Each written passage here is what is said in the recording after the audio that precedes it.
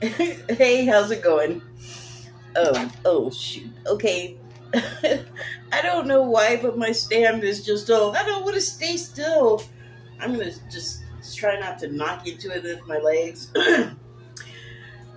So, hi, it's Friday, and I just came on to. I mean, I think it's gonna be quick because I didn't like prepare anything. It's just sort of very spontaneous. And I got a hair in my mouth now. Excuse me. So what I wanted to talk about, because I did want to pop on and talk about a few things. I want to talk about my day, actually. So I am a person who, ah, uh, Flurry is ginger. Anyway, I have a tendency to have a temper, but I'm not as likely to like lose it as I was when I was like, in my teens and 20s. And that was a conscious decision like a long time ago. It had nothing to do with any woo stuff. It was just kind of like, man, you gotta rein that shit in, people. People do not like it. And you want to be around people from time to time at least. So anyway, it was kind of like work had been done on it, but there's still the tendency to get frustrated, and I've had to.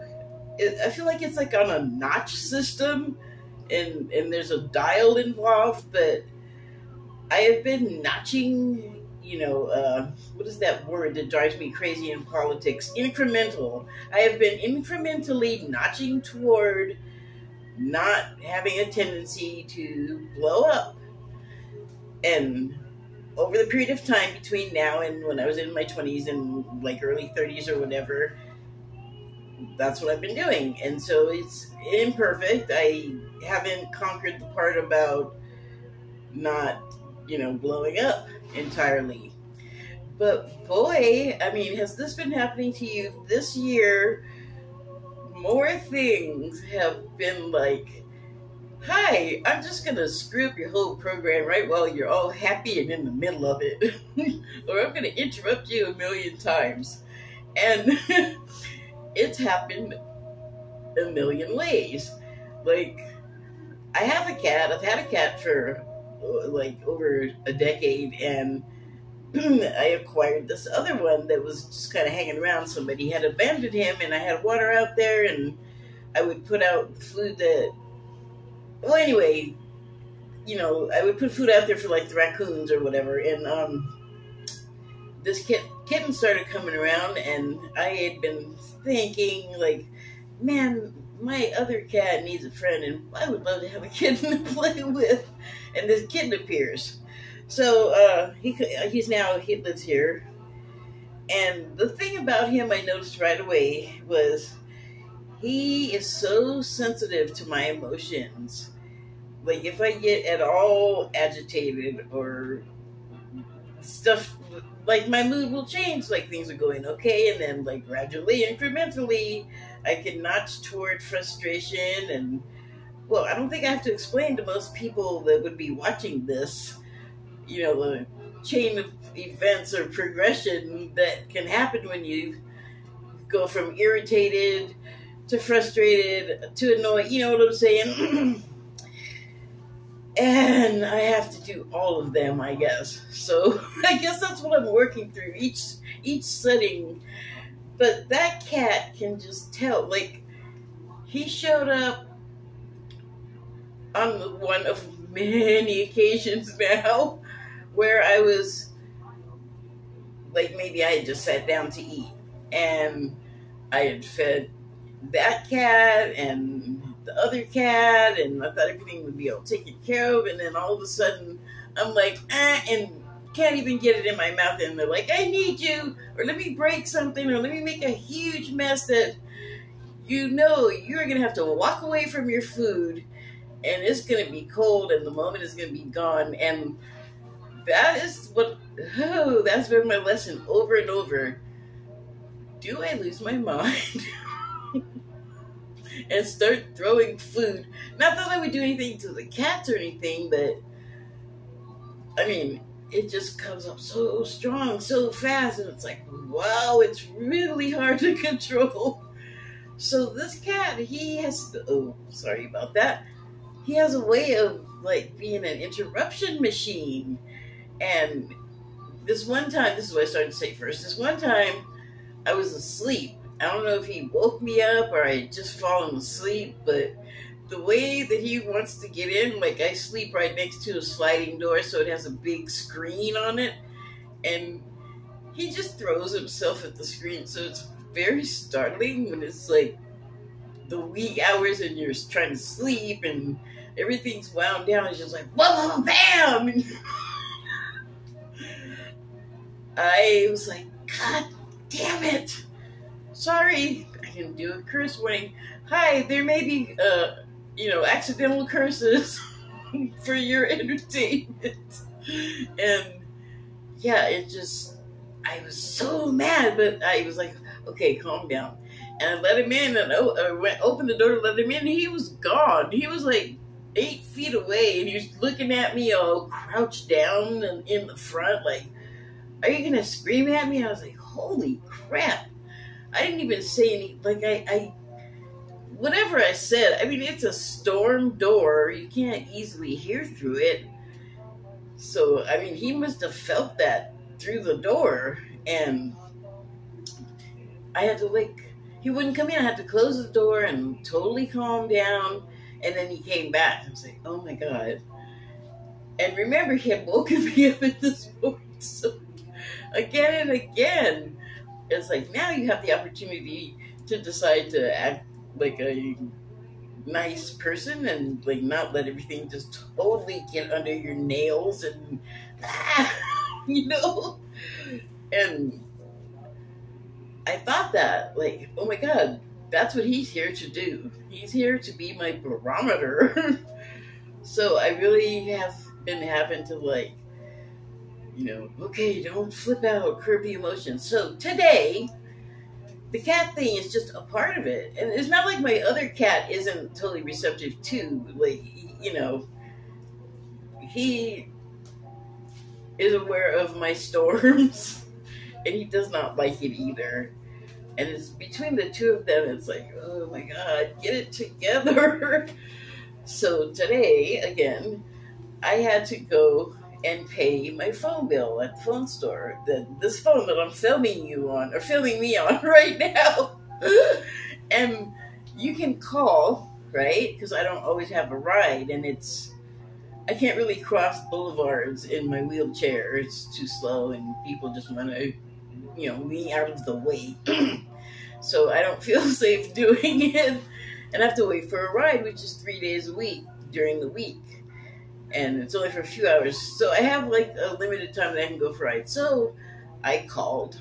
And it costs a little bit more, but it's like I wanted to get my business stuff taken care of for the month. And I tried to use their automated server, and they said, oh, well, we have a new automated and voice system. And I was like, oh, joy. Because I love those. Those are like, oh boy, if I want to do some of these exercises, let me call Comcast. That's a test of will not to lose, just, come away bald because your hair just burned off. So, yes, I get on there, and I had to try 4 times before I got to the end, because either the voice would work, or the number punching would work, or both would, or neither would. It was like, I had to do it 4 times, and I get to where I thought was the end, but I learned today it wasn't. But I was close, and it stopped being able to hear me, and I was like, I have stopped being able to care if I paid for this right now, which is something I had to learn to do.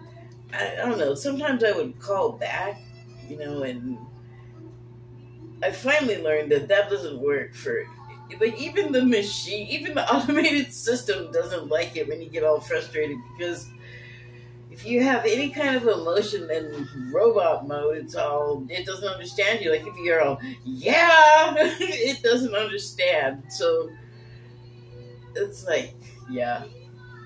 And by the time I'm done with it, I need to like be unconscious or something. It's like too much. So I had called, it didn't work, and I was like, I'll just wait until my ride is here and I will go into the store to pay. So by this time, it's late. And also, I had set up the last month auto pay because I was in the store and getting this phone, which is a new phone. And so it was usually when you set up a payment thing, they bill you on the day you start. So it was the day after I got paid. I get paid once a month, and it was the day after I get paid. And they started calling for it, 3 days before. And then on the second day, when I wasn't paying it, they're all, you can't do auto pay with us, and like kicked me off. Which is why I was calling. It's annoying. It's like, why did you wait to charge me before the month was over? Like, I don't know. I didn't even talk to anybody about it. I was like, fine, I'm not doing that. I don't like it anyway. I don't like it anyway, in case that was a mumble. So we go to the store, and they were there, but the computer was down, so they couldn't do anything. And I was like, okay. And they were all, by the way, and I'd already gotten in the store. I'm just going to repeat what I just said because I started going so fast I couldn't understand it. In the store, they said, yeah, our computers are down, so we can't do anything. And by the way, you're late, which I already knew because on the way there, I had gotten 2 texts from the automated system saying, hey, you might want to try auto pay. And that was kind of funny. So I said, okay, let that be funny and don't be annoyed by it. And we weren't able to do it that day. And I was like, okay, I guess I'm going to have cash for the month. But today I decided to try it again because I couldn't do anything until the phone got a payment. It wouldn't let me record properly. So I had to go to the store and pay the bill with a smile. Well, I didn't even go in. And then guess what? The computer was down again. And I was like, okay, you're just not going to get annoyed by that. Just breathe and think about something else. And my caregiver comes out and she just whips out her card. She goes, I'll just pay for it. I have the cash, so whatever. She was already irritated, so I was just trying to be calm. And I was, at that point, I was kind of over it. It was like, if I don't pay it, I don't pay it. I'm not going to have a heart attack over it. But she wasn't having it. And she had to do it a few times.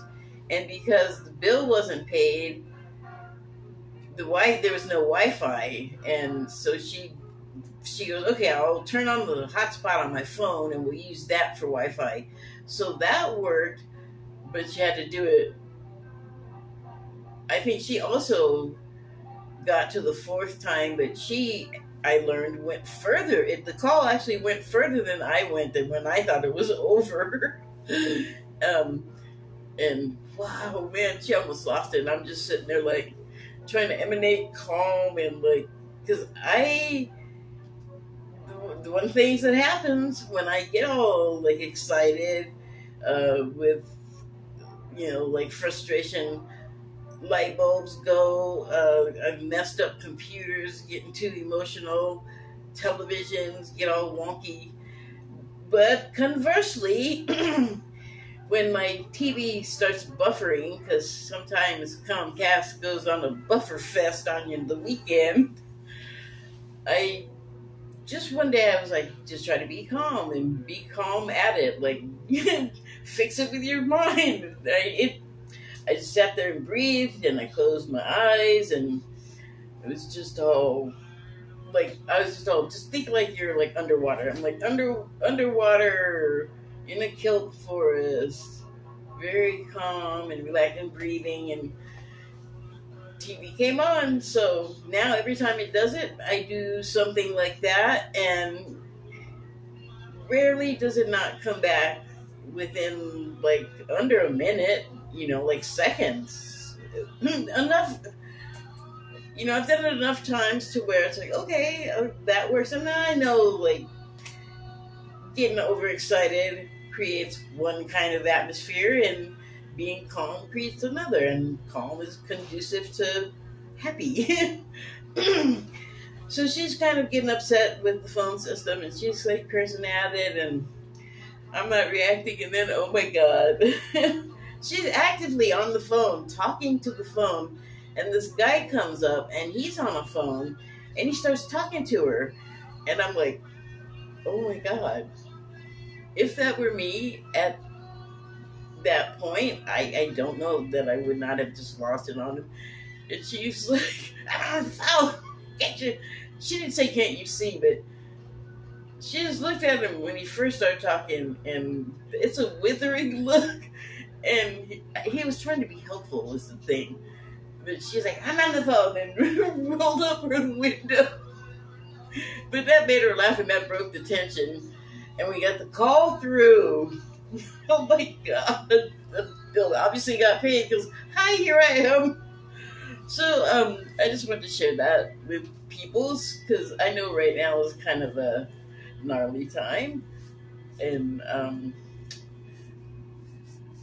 I just, it's really easy to control the world around you directly.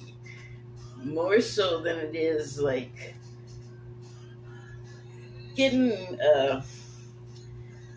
excited like about stuff that you really can't do anything about, except like I said, getting excited and upset creates a type of atmosphere. So everybody thinking about stuff like Ukraine or the committee thing, which I haven't even watched. I don't even really know what's going on. I know that, I've seen a couple of clips, but it's not like it was anything that I haven't seen already. I haven't seen really much of what, happened during the, the proceedings. Anyway, and it is good. I'm glad that,